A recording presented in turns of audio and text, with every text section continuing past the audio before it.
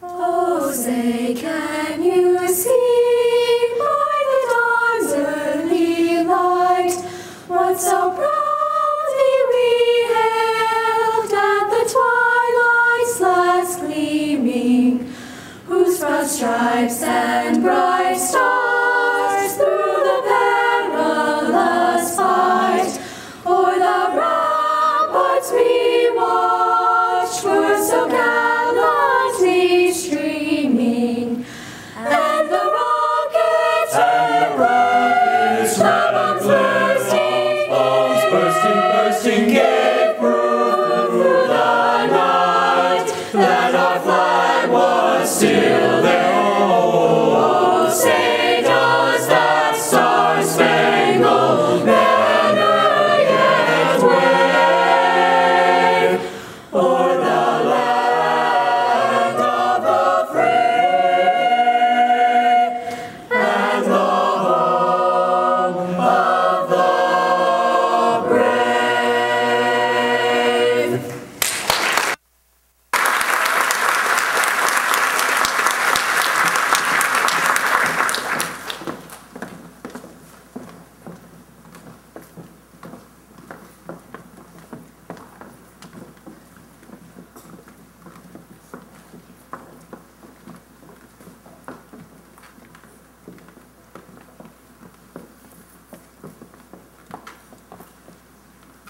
Please join me for the Pledge of Allegiance.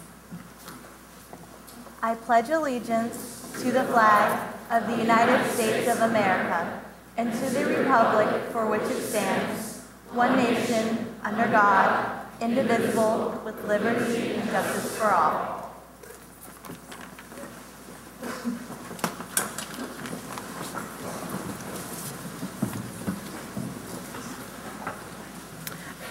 I have the pleasure of introducing our dignitaries and distinguished guests. Please hold your applause until the end. Tom Williams, Interim Chancellor of NCSSM. Geeta Patel, Convocation Speaker, Class of 1994. Steve Washaw, Vice Chancellor for Academic Programs. Sagar Shukla, President of Student Government. Violet Zhu, President of Student Senate. Shirley Fryer, Chair, NCSSM Board of Trustees. Henry Kuo, Vice Chair, NCSSM Board of Trustees, Class of '82. Lavonia Allison, NCSSM Board of Trustees. Jay Wink, NCSSM Board of Trustees. Charles Elber, Chancellor Emeritus. Brian Mahoney, President, Alumni Board, Class of '90. And in the front, we have the parents of our speaker, Geeta Patel. Mr. and Ms. Patel, please stand. And associate producer and a friend, Trisha Skruvala. Please join me.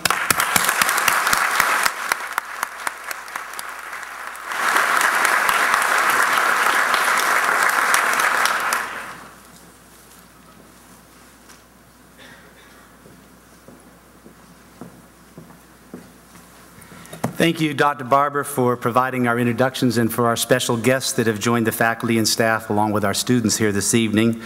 I would be remiss if I did not extend a special thanks to the NCSSM Convocation Orchestra under the conductor Scott Laird, the Women's Quartet under conductor David Stuntz, and finally to Violetta Zhu for leading us in our pledge. Let's give each of them another well-deserved round of applause.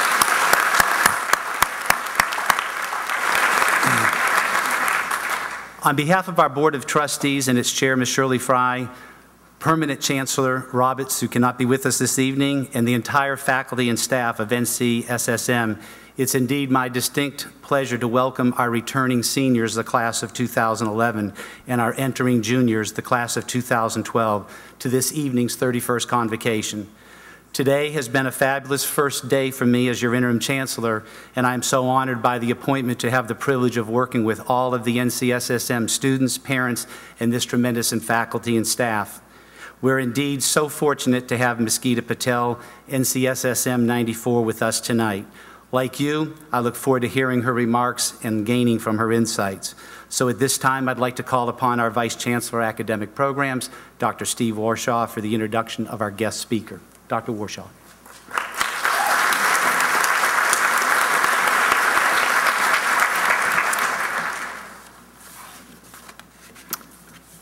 Good evening. You have probably seen Ms. Patel's photo on ncssm.edu, and you may have read the biographical information and the interview that are posted there. I will assume that many of you have done that, so I'm not going to repeat much of it. She graduated from NCSSM in 1994, having served as our student government president.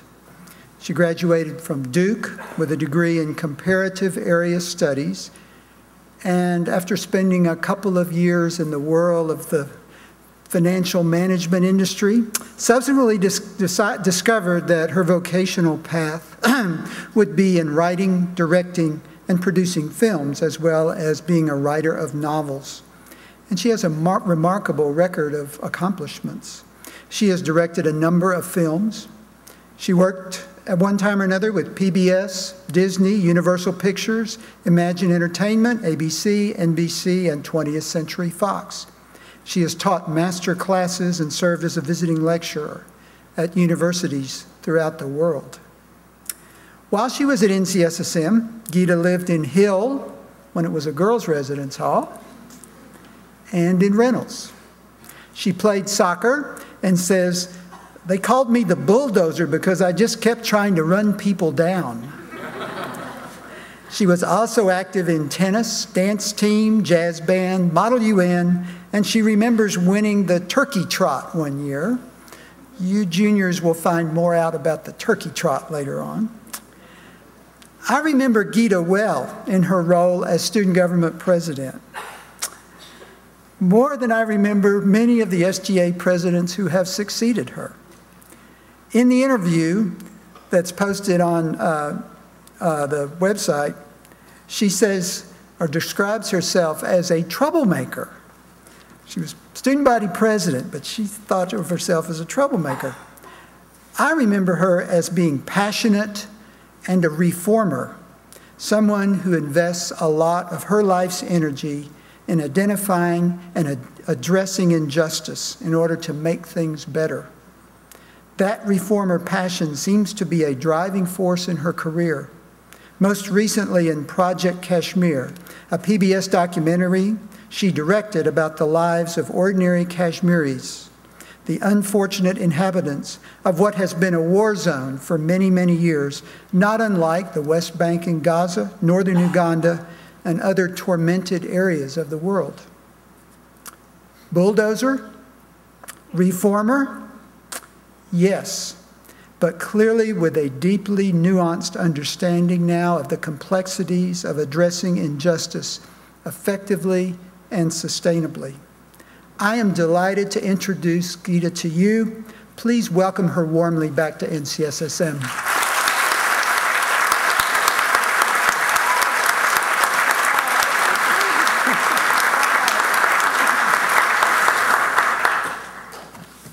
Thank you so much for that deeply moving introduction. I don't think I can get my words for a couple of minutes. It's really wonderful to be back here.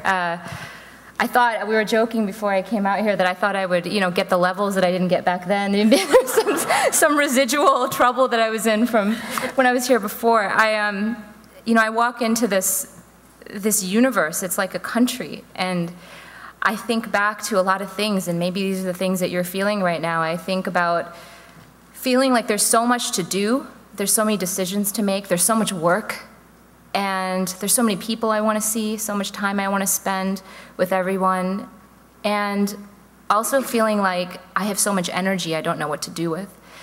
And to me, that is ambition, and that's why I'm so honored and thankful that all of you are here today to listen to little me, because I know that you guys are the people that are going to change the world. And I know this because the people that I went to school with are indeed doing that. And they are people that have inspired me and have taught me so much. And I also just want to again thank all of you who taught me and welcomed me back here, because I feel like the person who I am right now and the person I've grown into and all the things that I've come to kind of realize about myself started here at this school. Before I came to this school, I think I didn't really know who I was, and when I came here, I started feeling my edges, and I think I gave everybody a pretty hard time. I was always just, pushing the limits and questioning everything, and as I moved on from NCSSM, that was a journey that took me everywhere, and I really grew up. I learned a lot of lessons about how to communicate, how to get what you want, how to understand what you need, how to listen. That was the most important thing, how to listen. And I think most of all, I learned how to love. And my parents, I think when I was in school here is when there were a lot of things with my parents that I didn't know if they knew who I was. I didn't know who I was, and we didn't know what we wanted together. And I think what I've come to realize now, it's 10 years, more than 10 years later, is that family is the most important thing. And so the one thing I want to start with before I even go into my speech is that although we're all very ambitious that go to this school, and we're all very ambitious who make this school come to life, it's a unique visionary place that you live in. This is a country, it is a universe that's hard to explain to people when you move on from here.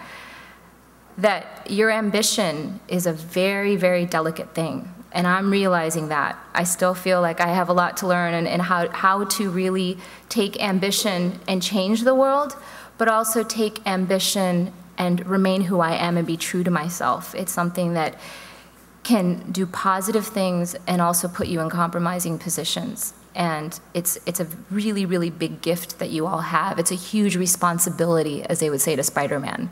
It's a huge responsibility that you have. And you are all leaders if you go to school here. You are all leaders if you make this school happen. And so keeping track of your ambition is something that I wish for you, and I hope for myself even, because I think it really is what makes or breaks anything visionary in this universe. I wanted to talk a bit in terms of storytelling. That's what I do for a living. So I thought maybe the best way to open this speech was to do it as a storyteller, because that's really the way I can express myself, so I hope you don't mind. Every great story, as you may have learned, starts with a hook. So maybe we'll start there. I'm in Hollywood. I'm on a set. And Angelina Jolie was right there in front of me, and this producer that I had been wanting to work with for so long, finally was taking me around on his arm and introducing me to this actress who he wanted to be in my film. This is very recent. And I walked up to her, and she started talking to me, and I couldn't move. The strange thing was that I couldn't feel anything. And I thought, well, maybe I'm not feeling anything because this is so overwhelming and so great. I've wanted this for so long. And then I thought, well, wait a minute. Maybe I'm not feeling anything because I'm not feeling anything. And that's when things started to get a little strange. And I felt this thing I called the pull. I don't know if you guys have felt that pull. It's that strange feeling inside of you that is telling you something, but you don't know what it's telling you. And I stepped back from the conversation. I didn't even know what she said. I stepped back, and the producer and I started walking away. And in those moments of walking away, I made a huge decision, something that I never would have expected for myself, and nor did anyone else in my life. But let's start at the beginning, right? My dad, sitting over there, came to America with $8 in his pocket. Right?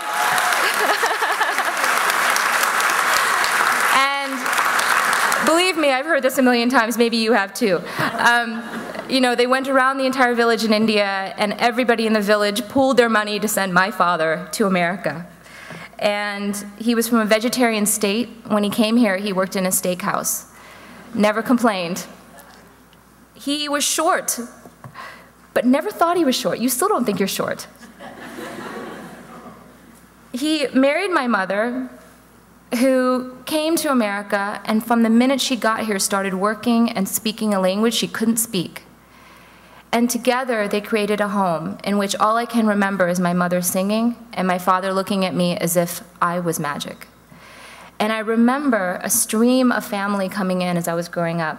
Always somebody sleeping in my bed, you know, some relative from India, somebody, my mom would be teaching them how to drive.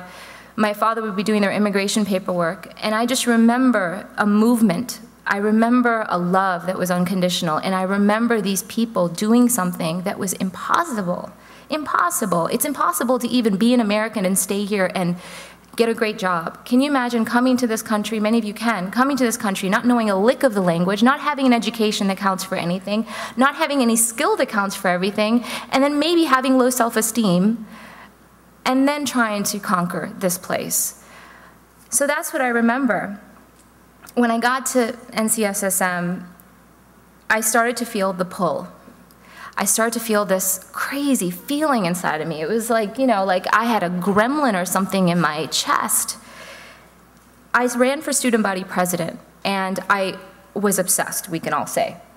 Those of you who may remember, I made 3D milk cartons of Vote for Geeta. I stayed up all night long when I was supposed to do my homework, and I created, I remember a life-size window where it said, when a door is closed, Geeta will open a window. I was nuts, certifiably. And I failed all my classes, and you guys might remember this. My parents came up to pick me up because I was getting kicked out of school. And I told my dad I made up all these stories. This is what I was known for. I always made up stories to get out of things.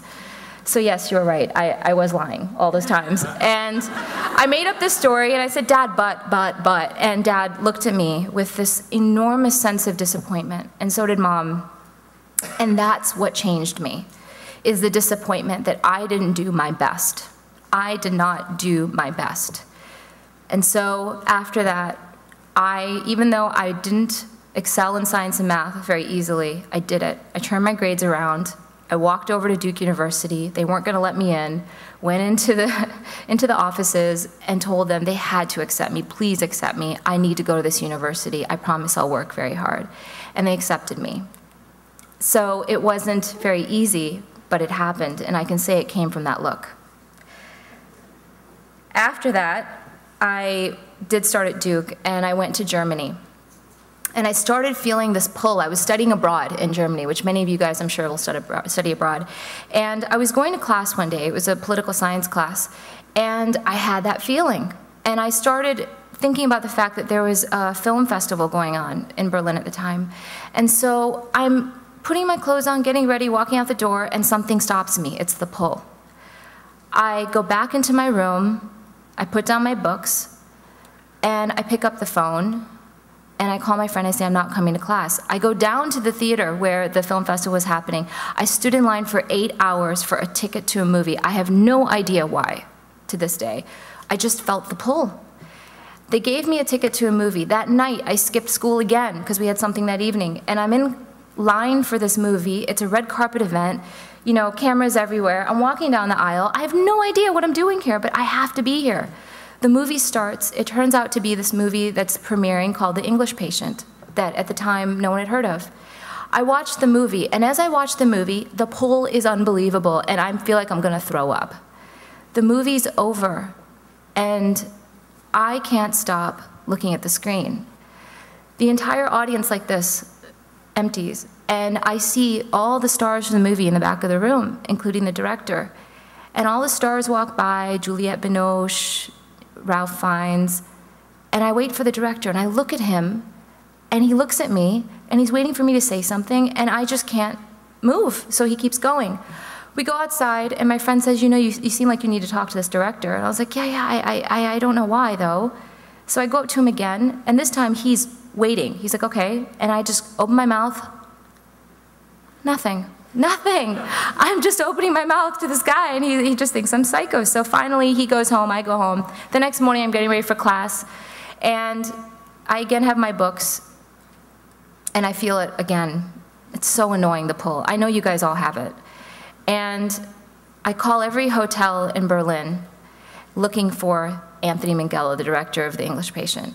And this woman answers the phone at one of the hotels, and I say, hi, my name is Geeta. I'm the girl. Shh, I know, you're the Indian girl, right, from yesterday? I was like, yeah, that's me. She goes, yeah, Anthony thought you might try to find him again. Here he is.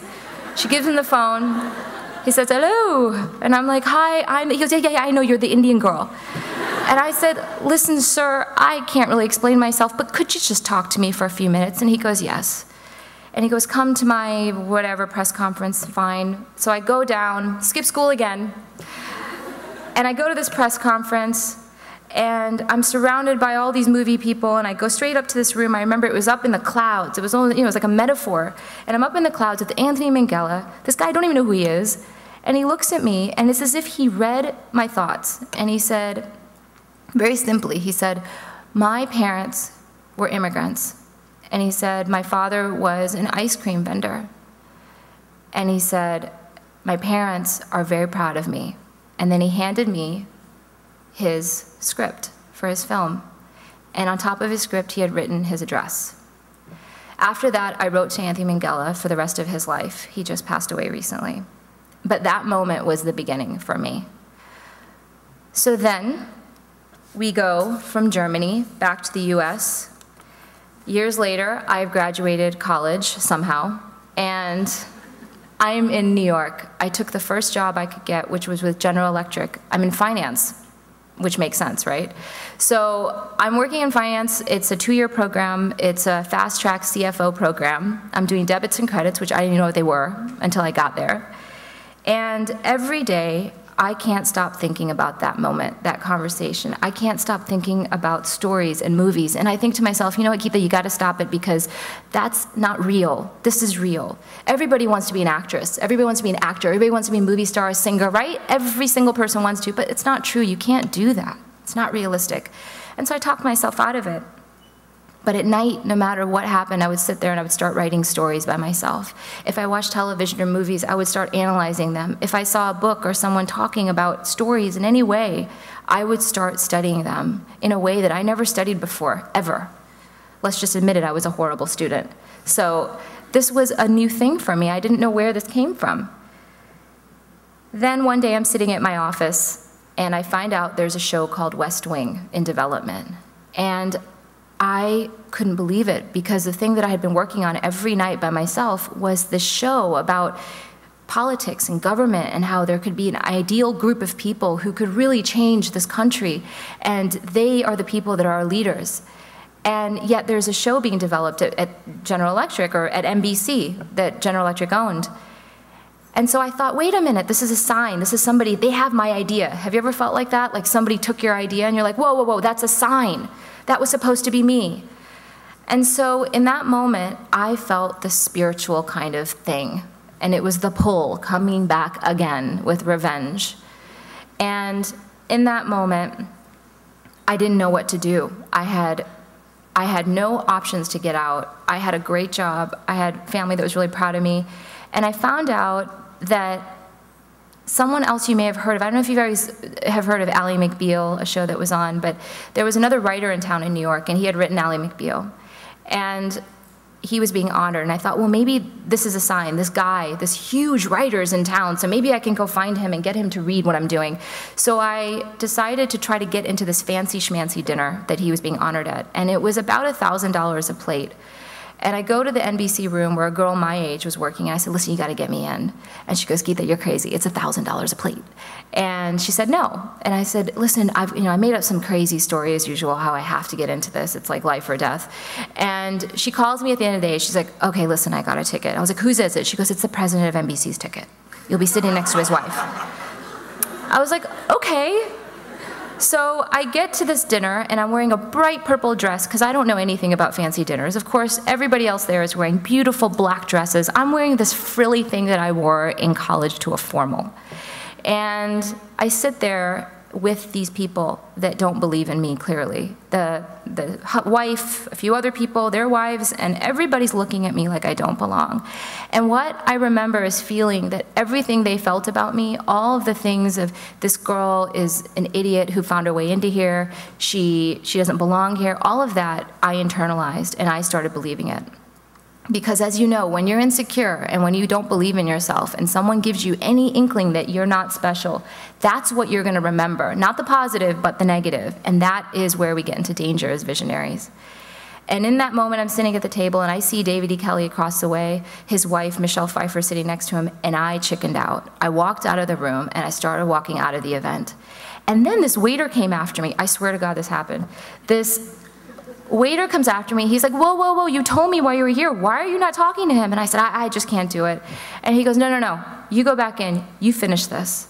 And so I went back in, and I talked to him, except I didn't quite tell him why I was there. I just kept saying, I need to talk to you. I need to talk to you. And he's like, yeah, I'm right here. I'm right here.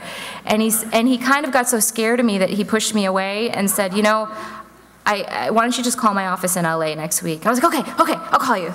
And I left, and I went home, and that was it. That night, I realized that was it. I needed to stop. And my roommates, my friends, my family, everybody said, Geeta, you are this close to getting fired. You have been running around and doing this kind of stuff forever. You need to stop. I said, okay, that's it. I'm going to stop. I was bawling, crying. I need to just commit to my job, don't I? Yes, yes, reality. The next morning, I just called his office just to finish it, just to make sure. He calls me back, and he says, okay, it's me. What's your story? And I said, well, I have this idea for a show. And at that point, I had lost all confidence. So I just waited a few seconds. And he listened. That's what changed, is that this man listened to me. After that, I ended up calling every hotel again in New York and finding another writer and another writer. And long story short, I hopped on a plane 2 years later and moved to LA and started working for someone who said that I could get him coffee for 4 weeks. And that was it. My dad and mom were not pleased. And all I remember is my father saying, I just want my daughter to be happy. And my mom on the other line calling some uncle of an auntie of an uncle and getting me a place to stay. From there on, I went on to make many films like Fast and the Furious, Blue Crush as an apprentice, and this man taught me everything he possibly knew. And he believed in me more than I believed in myself. After that, I finally started believing in myself, and it wasn't alone. I went on to make a documentary that took 8 years in the war zone of Kashmir, and I don't really know why I did it. I just followed my heart. I just knew it was what I wanted to do, and that was serving me well. I never made any decision of what I was going to be called, never. I always followed what I was interested in, and that's what led me to great places. After I made the documentary in the war zone, we premiered on PBS, and all of a sudden I was a director, and I was part of programs at Sundance and Tribeca, and I didn't even know really how I got there. All I know is that I was doing something that was important to me, which was communicating with people about important things through media. After that, I found myself broke and wondering what to do next. I thought, okay, now I have to make a living. And also 8 years of making a documentary and being that focused on my ambition, I hadn't spent a lot of time with my family. I hadn't spent a lot of time with my friends, my brother. I didn't really have a personal life. And I realized that I didn't want a life of 100% ambition anymore. I wanted a life that was balanced. And when I die one day, I want to know that I had great relationships, not great movies. And now we find ourselves with Angelina Jolie. I had written a film that would be the first action film, if it was ever made, to penetrate the action genre market, and it would have a social justice message. So think of all the war zones in the world, like Israel-Palestine, or Somalia, Iraq, Afghanistan, and imagine The Dark Knight taking place in a village. That's what I wrote. And I'm sitting here with this producer, and he's got this great, awesome actress. My dreams couldn't be truer. And he's telling me all this stuff. You're going to work 24/7. You're going to spend your vacations also networking. This is what it takes. I don't know if you guys have seen Entourage, but it's exactly like that. And he's also telling me to take out the politics from the film, to change the film, to make it more like what's already out there. And this is when I realized there's two different kinds of people in the world. There are people that see what already exists, and there are people who see what doesn't exist. Which one are you? And which one was I? And in that moment, I turned to him and I said, I'm very sorry. I know you're going to think I'm absolutely out of my mind, but I am not changing a word of this film. I am not changing my life. I am going to be a family person, and I'm going to pursue my ambition of making awesome films. And that's it. And I walked away. I was so scared, so alone, so broke. And then I found people to work with me, like my colleague who I've brought here, who are also visionaries and dreamers and respect people and we're good people. And I know that sometimes people will tell you it's naive to want to work with good people. You know, just suck it up. I don't like him, but I just have to work with him. I personally am here to say I don't believe in that. I think life is too short. You should work with great people. You should be a great person and respect everyone that comes across your path. And I promise if you do this, your work and your visions will come to life. I promise if you don't do this, you will be miserable if you are a visionary. I found a group of visionaries around me, and I scored a lunch with the producers of The Matrix. I had lunch with them and told them the entire crazy, crazy idea for this movie that involved martial arts. It was like Crouching Tiger meets Dark Knight. I mean, their eyes were spinning, and they walked out, and they're like, no, thank you. And I said, well, could you just read the script? They said, sure. I drove away in a rented car. I didn't even have a car. And then the producer calls me, and he says, would you like to meet me for a drink? I have some notes on your script. I met him for a drink, and he said to me, when you first told me about your idea, I didn't think it made any sense, but now that I read it, you did it. We can do this together. And that's the beginning of the end of my story. We are making the film, but I don't think that's what I'm here to tell you. What I'm here to tell you is that every single day of my life, I have been trying to do my best without any expectations, and this is something my father and my mother have taught me. Don't expect anything, just do your best. And that feeling, that pull, it will be quenched. That pull is your need to be who you are. And you don't need to put any labels on it. You just need to be that person. And if you feel like you're not being who you are, you're not being true, whether it be a good son, a good daughter, a good student, a good teacher, whatever it is, a good person, a good artist, a good professional, then that pull is always going to be there in a way that's uncomfortable. But if you look at that pull and understand that it's challenging you to do everything in a way that is full of truth, then I think that your life will be very fruitful. So I wish that for all of you. More than anything else, I hope you will all jump and take chances. And please, I know this is the opposite of what many people will tell you, but don't have a parachute. Please believe that when you jump, the parachute will appear, because that's what visionaries do. They believe in the impossible. And I do believe that the parachutes will appear. Don't worry. Thank you very much for having me here today. I'm so honored, and I'm so proud of all of you.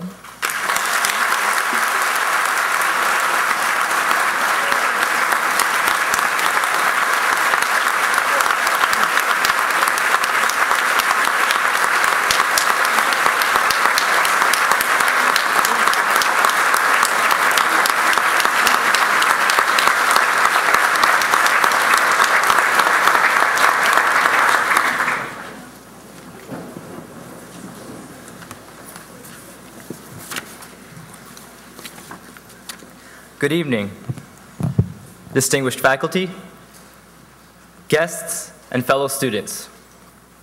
To the 339 juniors, welcome. And to the 341 seniors, welcome back to the greatest high school in the country.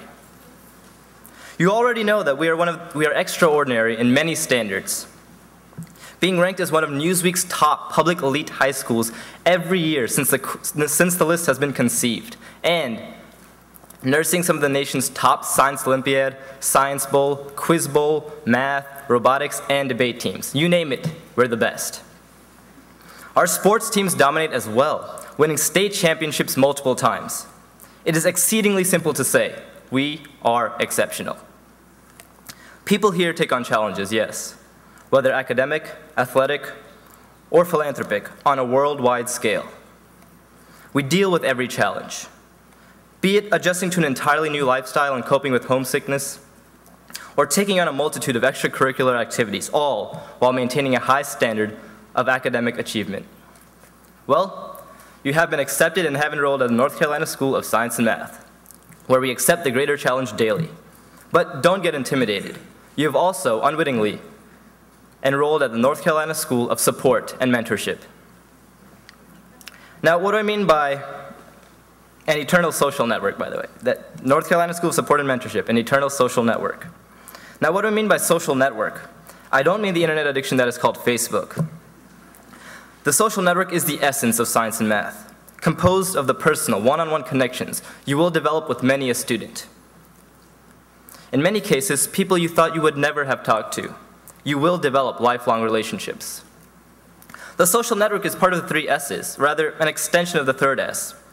Study, sleep, socialize. I hope you've heard of them, otherwise you've probably been taking that 2nd S a bit seriously and napping through those orientation sessions. Social does not mean just going out to Happy Half and talking with a few people here and there. It is about creating lasting bonds. The members of the social network are your support group, the people who encourage you, the people who look out for you, the people who look after you. They are the people you live with.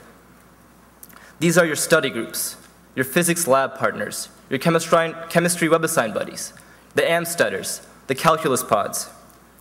These people are your hallmates, your teammates, your RLAs, your tutors, your teachers, your administrators. I could keep going, but I hope you get my point. The social network, if you add up all the parts, is the entire school.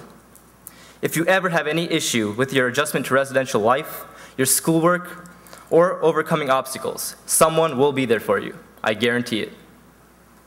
Juniors, you are now part of the greatest social network ever created.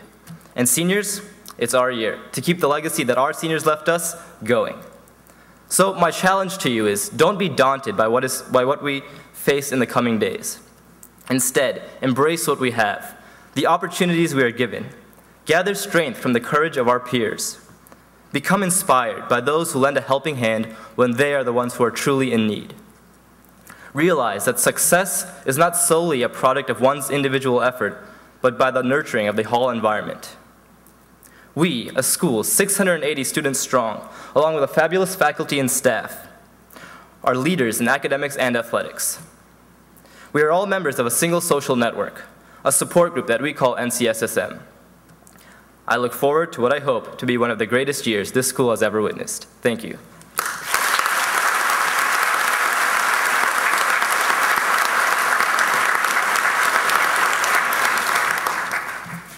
I now invite Dr. Tom Williams to the stage.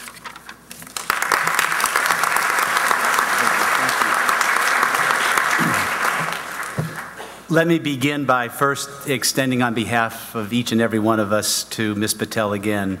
Her presence here tonight, the time and the energy and the thoughtfulness that she put into sharing her insights and reflections with us. Thank you so much. We are grateful.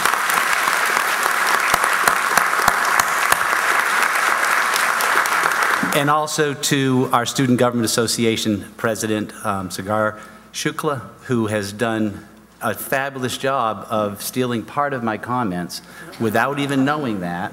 So he's obviously the visionary that we need, because he did talk about the accolades just from 2010. And while he didn't hit them all, he hit a lot of them.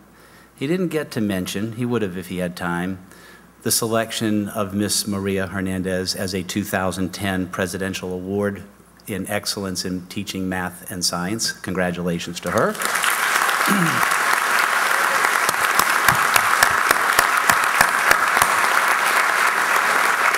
But one of the accolades that we kind of need to keep in the house a little bit is the fact that the last year's class of 2010 had 22,000 plus hours of community service in some very important projects in our local community and around the state and around the country and around the world. So those 22,000 hours of community service hours, I think, get at the essence of the power of the network of what you as a class of 2011 and 2012 have. So those kinds of opportunities are there. As important as these past successes are, it is what we do with this year's opportunity that's the most important. NCSSM presents an opportunity of a lifetime, but each of us, as students as well as members of this faculty and staff, If you believe, as I do, that success is best defined as when preparation meets opportunity, then each of us must be willing to step up and make sure that we give more to NCSSM than it gives back to us. NCSSM's past successes are the result of thoughtful and dedicated work by the students before you and by the faculty and staff that have served this school. I am fully and totally confident that this year will be the same as at the 32nd Convocation next year.